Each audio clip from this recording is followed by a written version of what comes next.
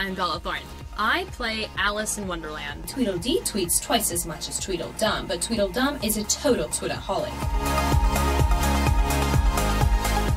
The first time I ever visited New York was when, wow, I was really little. I was probably 5. We always loved snow, and I never got to see it. Neither did my family because we lived in Miami, that's where we're from. And we visited New York, and it was around Christmas time. We were all bundled up, and they were like, it's not gonna snow. They said it's not gonna snow this year, and we were all like, wow, the one year we come here, it's not snowing.